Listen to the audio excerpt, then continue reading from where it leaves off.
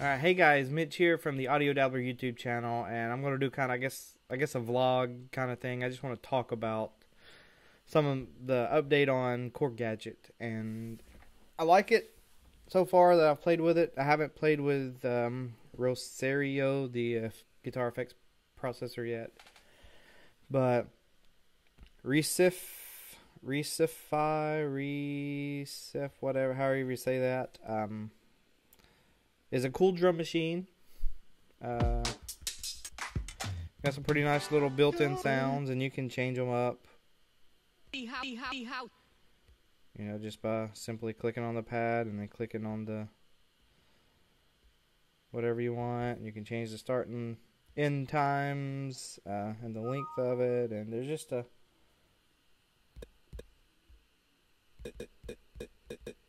so, I mean, you have a lot of options just with the built-in sounds to customize them to what you want.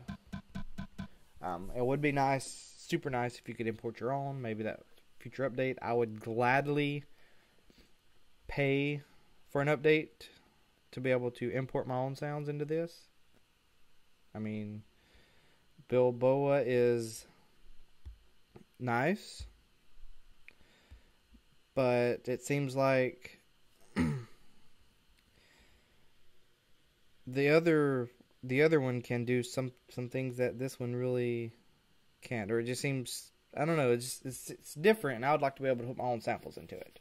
So, but we got BeatMaker 3 coming out pretty soon, and so that will satisfy that beat machine kind of thing.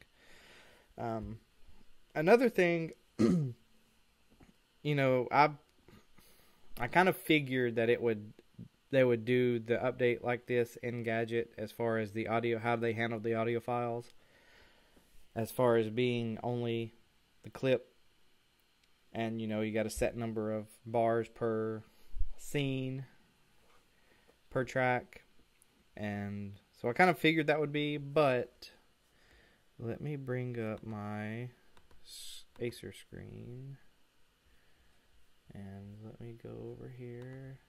And so I just did a quick search, bandcoach.org/calculators, calculators.html, and this will calculate how long of audio file that the section is in. And just, I guess I'm just trying to put it into perspective. If you 16 bars, which is the limit on a scene, at 120 BPM, 4 beats per bar, it comes out to 32 seconds. That's a long time in a song when you think about a song structure. I just did a quick search. Point Blank Music School came up with this, just kind of some basic song structures. 2-bar intro, 8-bar pre-chorus, 8-bar chorus, 2-bar instrumental, 8 bars, 4, 8. You know, you're going down to something like this. You got 4 bars intro, 8-bar verse, 8-bar pre-chorus. Pink Song is 4-bar intro, 16-bar verse, 16-bar chorus, 4-bar intro, 16. So these are, you know, pop songs. Not saying everybody's writing a pop song, and somebody who's doing some, you know, long ambient tracks, you know, it would be a little more difficult to divide that up into the different sections instead of having one linear. You'd have to, you know, maybe if you got your BPM set right, record it into something like Twisted Wave or something where you can really get in and edit the audio.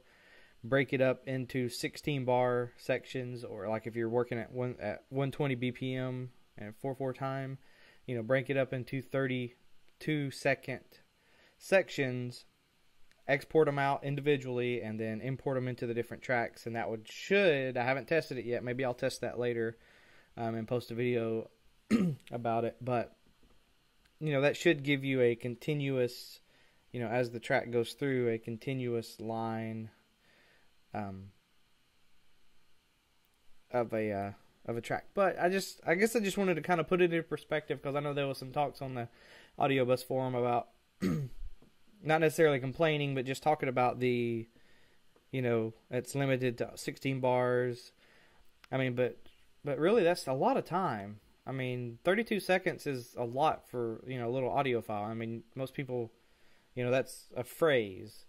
And, a song is, most songs is like right up here. It's a intro, verse, pre-chorus, chorus, verse, pre-chorus, chorus, middle 8, break. You got a chorus, you got an outro.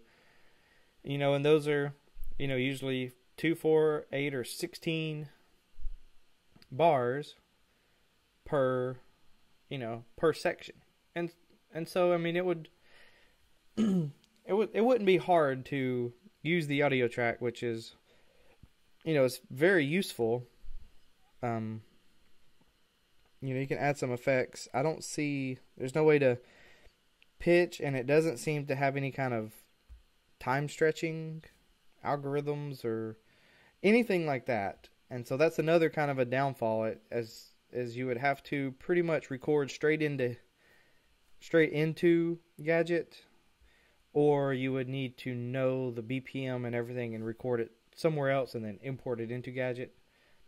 It's not necessarily going to be what you would want if you're going to import a sample, that's 80 BPM, import it into here, have it time stretch and all that stuff. It's not what it's probably going to do. I've imported a Elastic Drums beat that wasn't the same, and it was a little finicky trying to drag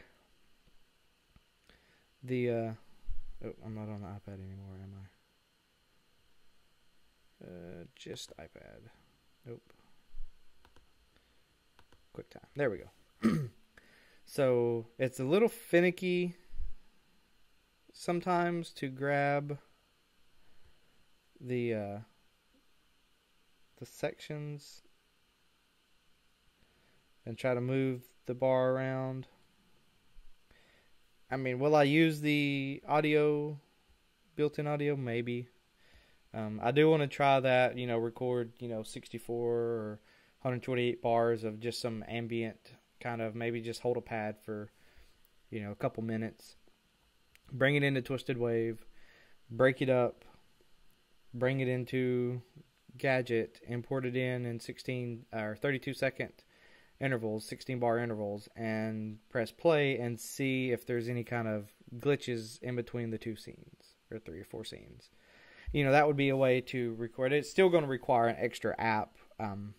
Now you could essentially just use this, record a phrase, record, your guitar, loop it. I don't know, haven't played around with it enough to know if it'll just loop once it stops. Will it start overdubbing and things like that? But so yeah, it's just just wanted to kind of vlog about it, maybe put it in a little bit of a perspective on that. It's a free update, so we can't necessarily complain entirely about a free update. And with 32 seconds at 120, if you're crazy and you're up into like 160 BPM, that's still 24 seconds, and if you're really crazy and you're down into like playing at rest, I mean, that's a minute and 4 seconds of audio that you could put in there. And so there's limitations, but overall I think it could be an added benefit, and you could export it out, or you can just export the whatever the 4 tracks that you want to export. You wouldn't necessarily have to get back. If you go here and go to export, you can audio share, which is another awesome update. Audio share, thank you. But you can export each individual track, and so maybe you could put track 1. Say you got a groove on your guitar, you just kind of want to play it in here and not worried about timing, and you're not even going to use that file, but it would be good to have it in here as kind of like a placeholder to kind of get the rhythm and things in it. So you record your guitar part, or you record you beating on the table or something to get the rhythm, and then you go into, you know, rectify, recif,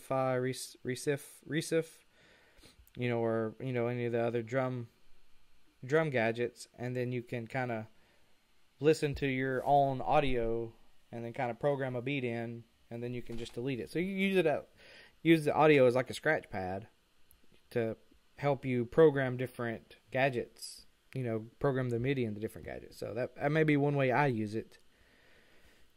How long have I been blabbing for? 10 minutes, 11 minutes. So yeah, standard. See, yeah.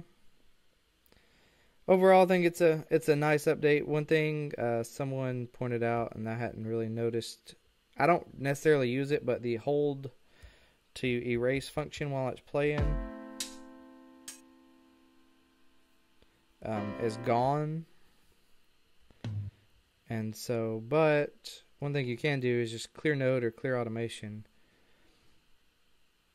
But I wish you could individually clear certain automations, because I'll be playing and I got a nice automation going on, and I'll accidentally click on something else and draw something in, and it's just like, it's hard to get it back to where it was.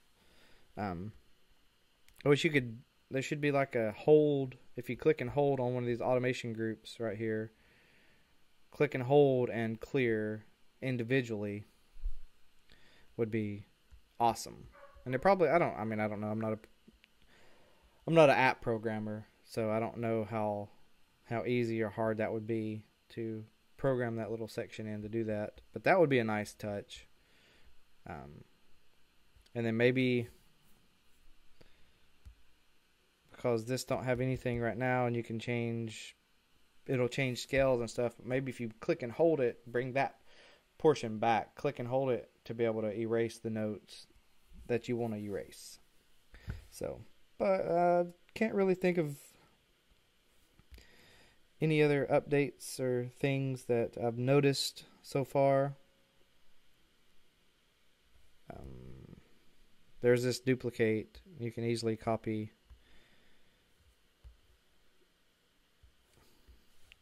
You can easily copy the files down through now. So that's a lot easier than having to go function, duplicate is just kind of right there, or you can just add a new one. So that would help building up tracks if you're just building them up real quickly. So yeah, don't really have anything else.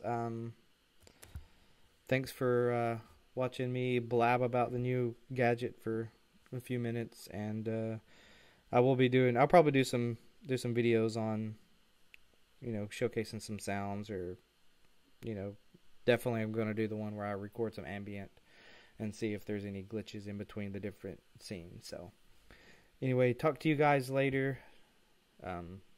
Please like, comment, and subscribe.